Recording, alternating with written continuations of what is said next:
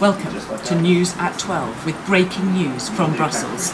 Good morning, I'm Hannah Boydon, speaking to you live from Brussels. We have news of an exciting new development bringing together two different worlds. We have the world of education colliding with the world of technology. We're going to go now live to our reporter Liesbeth at the Future Classroom Lab. Liesbeth, are you there? London. This is Liesbeth in Brussels. This is the amazing place where everything has happened this week. So I'm in the future classroom in Brussels, and this is the magic place where all the people in the whole world will be talking about. I would like to interview Riccardo. He has been one of the participants on this course during this week. So Riccardo, please tell me, what has been happening here this week? Oh, it was really fantastic, really.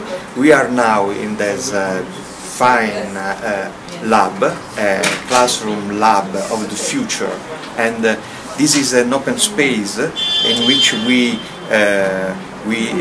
had some works, some experience really innovative, so it was fantastic, sure.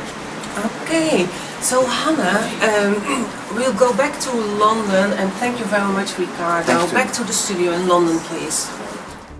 Zero. Thank you, Liesbeth.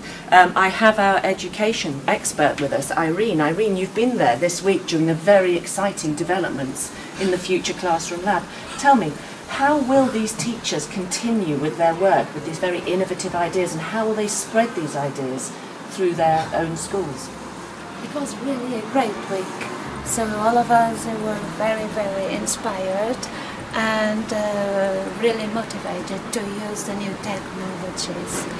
Now, in my own case, I think we are motivated to go to home and share all of what we have learned to our colleagues. And we will also keep in contact with by the Facebook with all our colleagues, all from that came there from all over Europe, and we are even going with the group we have been to, with Hannah, Riccardo and Liesbeth. We are going to develop the activity into an e-twinning project. So some very real results coming out of this. Yes, because we have taken on with our learning. Thank you, Irene. That was the breaking news. This is Hannah Boydon. Have a good day.